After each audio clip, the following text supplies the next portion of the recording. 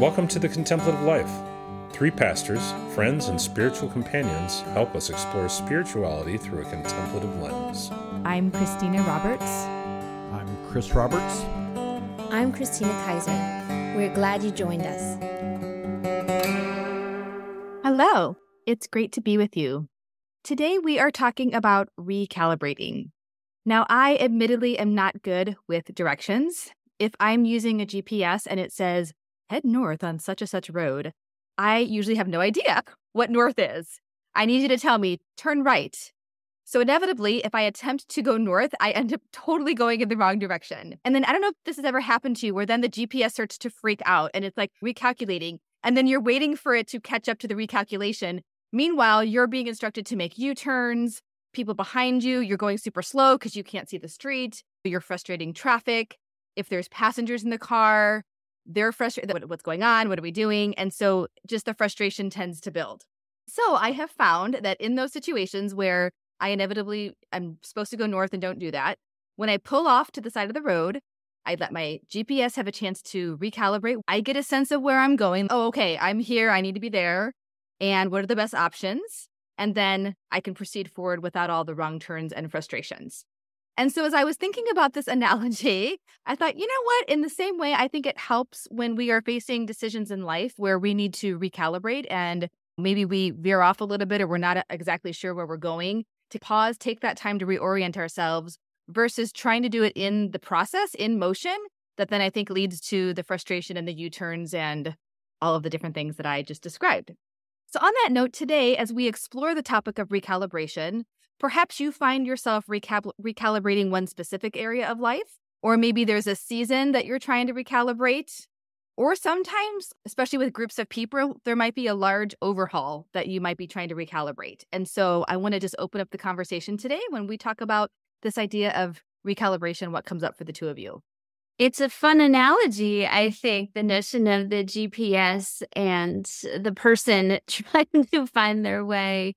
And just to say, I can't do north. I mean, maybe if the sun's out and I was stopped in a parking lot, I could be like, okay, the sun is going this way. Here's east, here's west, and then go from there. But I am always confused when they're like the north side of the building. I don't have that memorized, which side is the north. But yeah, there are certain kind of metaphors that work with what is the GPS in your day-to-day life. And so I think of a time when Dominic, my husband, and I went to see a counselor, right? And it was so much fun. We actually thought of it as like date time. Like we just really enjoyed talking about the relationship. So not like the crisis scenario, but it was funny how we would go in with these things that we thought were problems or we were in this fight or whatever. And the counselor would point out, you see how you were both trying to be helpful to one another, right? And like you're like loving each other and missing each other in the midst of it, which was so interesting to notice. Like each of us had goodwill towards the other one and just two ships passing, if you will. And so there are these kind of helps that I think exist, counselors being one of them, but certainly spiritual directors, personal trainers. I'm sure there are many ways in which we have this little guide or this little helper to put something back in alignment. I like this analogy. I really appreciate you bringing this to the podcast, Christina. And I appreciate your story of using counseling as a time to enjoy one another's presence, Christina Kaiser. I think something that comes to me, two words that you said is group discernment and seasons of life. And I find myself swimming in circles where I'm part of a Benedictine community and I get to hang out with some folks that are quite a bit older than myself. And age comes with different diminishment of abilities, things that they can do. And so I love sitting and listening to them say, I can't do this anymore. My body is failing me. And so I have to discern what I can do. Some of them have said that the statio, the pause, the holy pause has been so important whenever somebody asks them, hey, can you do this? You want to do this with me? And they take that deep breath and they say, I don't think my I don't think my capacity is at a place to engage in that type of activity. But I would love to participate in this way. And so I just love the recalibration that I see my Benedictine friends making. And it's not really on the fly. There was that holy pause, that deep breath that allowed for this is where I'm at right now. This is where I probably can go. And so I've really appreciated that when it comes to this idea of recalibrating. I like what both of us are mentioning between the two of you. And again, I'm hearing like a pace. There's a slowing down or sometimes a full-on stop that one needs when recalibrating. And again, whether it's smaller things or larger things in our lives that we're reevaluating and looking at. And I was recently in a gathering and this person was processing what does it look like to engage more with neighbors, and particularly as a person of faith, with the community of faith, and a lot of the barriers and the judgments and the back and forth that have often been in those contexts. And somebody else in the group said, I think your idea of just building relationship, that's really important and it takes time and it's worthy of your time to do that. And so again, as he was trying to recalibrate and get a sense of what's next and how do I engage, recognizing that taking even months to simply build relationships, simply get to know people in your area without agenda matters and is important and is laying groundwork for the potential of future partnership and collaboration, where I think oftentimes we want to do that quicker recalibration and be very action oriented. And so I appreciate what's being named today of the recalibration pace and pause. I think both of the things that I'm hearing. Yeah, that notion of pulling off the road or taking the pause definitely is a game changer in life, I think. Like even just yesterday, I was doing this poetic divina type thing. The poem was clearing, and I can get the author's name and put it in the show notes. I don't remember it off the top of my head. It's funny to notice in this divina, you start with what's standing out. Why is that standing out? Maybe, what action or what intention is coming to mind. And we ended with some gratitude. And I found myself at the beginning leaning into old mindset patterns. Oh, I better make sure to work on this. And by the end, in the gratitude moment, I could see like a totally different moment in the poem. She talks about the song that is your life. And it's this mind shift from I'm always this way. This is the way that I act. These are the things that I have to work on. I don't know, the self-discipline almost, to blah, what? This is a lovely life. This is a wonderful life. It was a totally different mind shift. But that is the beauty of pause sometimes, is you shift the story, you shift the perspective, you get your bearings a little bit. You're not who you were, right? You've had transformation. Yeah. And I'm thinking of, I love that you brought up poetry and how poetry has helped you. And I recently discovered a poem, and I think this idea of recalibrating applies to it. But I think a lot of times when we are discerning, okay, what was this season for? A lot of times we say, oh gosh, that was a waste. Like all that time, it didn't end up panning out. Or some people think they're in a career and they're not happy in that career, or they're having to recalibrate. And this part of this poem is from David White, The Coleman's Bed, but it says, be taught now among the trees and the rocks, how the discarded is woven into shelter. Learn the way things hidden and unspoken slowly proclaim their voice in the world. And then it says to make yourself a door through which to be hospitable even to the stranger in you. And so I love this notion of the things that we think where it relates to time or what we've done to our life, to take those things and actually, it says it becomes woven shelter, things that actually speak to your life and speak to the future. And I think that's so important. I don't think viewing how you spent your previous years and saying, oh, that was so wasteful, or I didn't accomplish what I want to accomplish, but how has your life brought you to the place that you're at now? And what are the important things in what you've learned in the past going to propel you into the future? As I'm hearing you both use poetry as an example of this, and just the idea of the importance of fresh language when we're recalibrating, or different language, different perspectives. Again, going back to my driving analogy, north means nothing to me. I can't connect with the word north. And I think sometimes there's language that we have that we just don't connect with anymore. And it doesn't help us get into the direction that we need to. But when we are maybe having some fresh language or a different perspective from another voice, a person into our lives, it's, oh, okay, that makes sense. And I can proceed this way in that particular decision. And really appreciate this idea of the fresh language or language that is nuanced, maybe in a way that draws something else out in us. Yeah. And there's this attention to what do I do when I realize, oh gosh, I don't think I'm where I'm supposed to be, or everything's telling me I'm not where I'm supposed to be. And I think about this in various contexts. Like in our family context, I've noticed sometimes there's just a funk, right? Like everyone's bickering or they're whiny or irritable with one another. And I learned by accident, like we'd have somewhere to go and we'd all leave the house and everybody's mood changed and we got back and it was just different. So sometimes it's like a total change of scenery is very helpful. Like just stop the chaos or do something else, get your mind off of it, allow the emotional stuff to reset. And then you can come back and you have fresh perspective, fresh ability to be with one another or deal with the situation.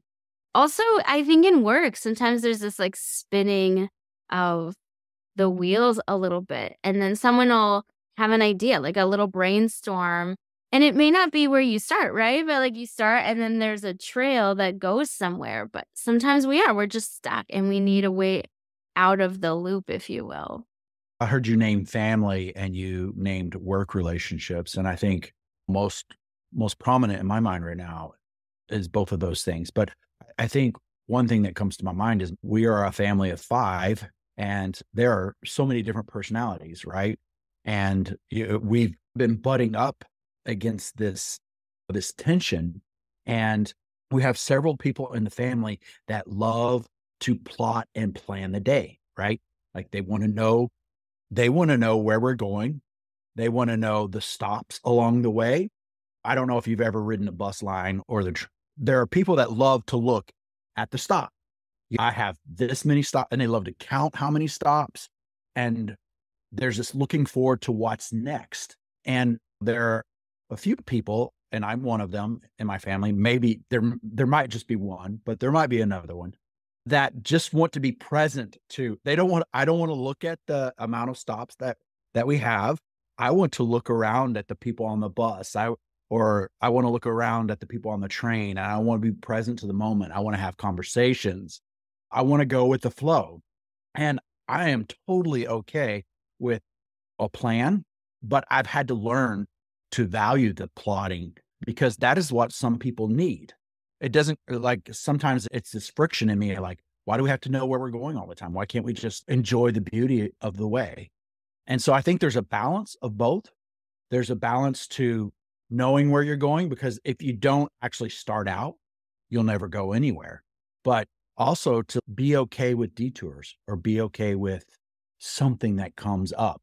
And I think that's something that comes to my mind of working with different personalities, different types, and seeing the beauty in the people that you work with or the people in your family.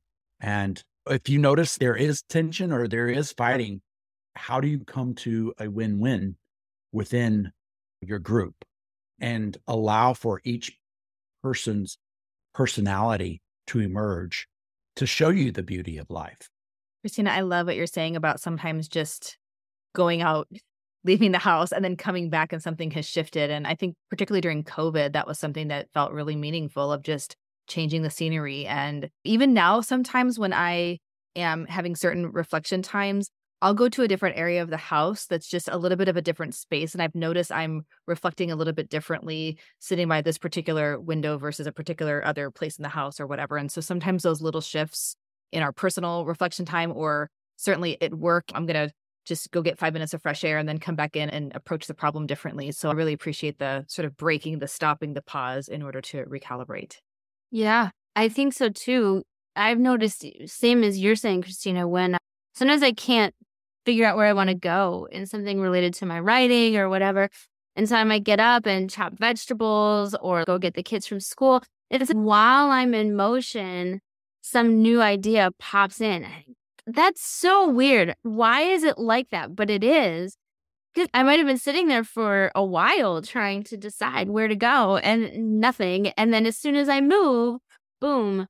Chris, when you were talking, something popped into my head. It was like, I like to talk to people, da-da-da-da-da-da. I like to miss my stop. Like literally, that's what, clearly I have some anxiety, which I think is an important aspect of all of this. Like all these different personalities, when we feel lost, what do we need personally? Because that does, I think, conjure up emotion. And I've got others in my family who are now able to name the emotions that they're feeling. We've actually worked on emotions a lot in our household. But now they use it against me. They'll be like, Mom, that's your anxiety coming out. And I'll be like, not. but I know this about myself at this point. And so even recently, I had mentioned on the podcast a few times, I was in this play. That was a scenario where it's okay, you technically can't get off the road, right? There's not going to be a stop on this journey. There's not going to be a space. Everything's going to say no stopping, no parking. And so there were certain things that I could do. Okay, I can make a meal plan. I can have the groceries bought on Friday instead of our usual day so that this can go through. But there is a lot sometimes of just, if I can't really stop, then what can I rely on? What techniques have I learned already? So sometimes it is the breathing or the candle or something that allows me to stay in this moment, stay grounded, stay connected to what is, because emotional turmoil is real. It's a thing. I acknowledge that it's a thing. And I feel for those that have that. And I think just to your comment about the anxiety about missing the stop, I think one of the things that is real for me is if you're in a beautiful conversation with someone and you miss your stop, you had a beautiful conversation with someone. And you would have missed beauty by keeping to that schedule. But that's the thing. We don't allow spaciousness in our lives for beauty sometimes, right? And so sometimes you have to be driven by a schedule, but sometimes you can say, you know what? I'll get off at the next stop and I'll have this beautiful conversation that is right here, right now. Says the person who knows where north is, and if you get off at the wrong stop, you can easily find your way home. Thank you so much for this conversation on recalibration. It's been a joy to be together.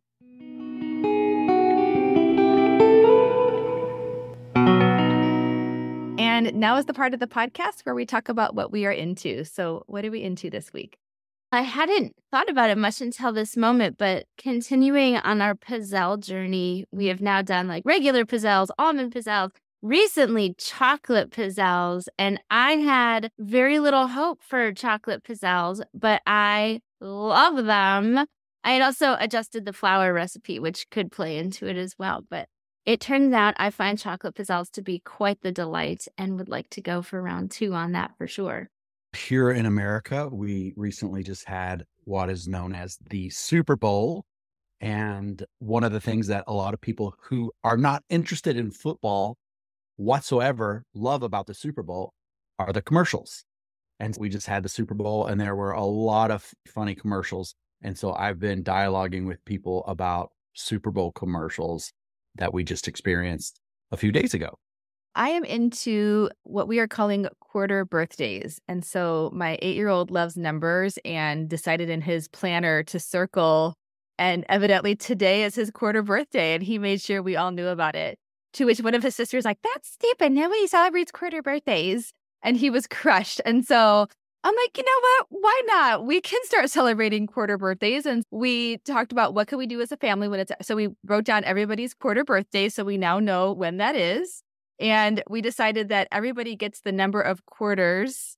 So like he's 8, so he got 8 quarters today for his quarter birthday. My 16-year-old will get 16 quarters, etc. So that's our tradition. So now we have to come up with I'm sure this is coming, a half birthday and a 3/4 birthday tradition. But you know what? I'm like, I'm a sucker for any excuse to celebrate. So we are now a family that celebrates quarter birthdays. So that is what I am into. Thanks so much for being with us. And until next time, make it a great week. If you enjoy listening to the podcast, we invite you to stay connected by signing up for our Foundry Spiritual Center newsletter, where you can learn about even more programs and offerings. You'll find a link to subscribe in the show notes, or visit us anytime at foundrysc.com. Thanks again for being with us. We hope you have a great week.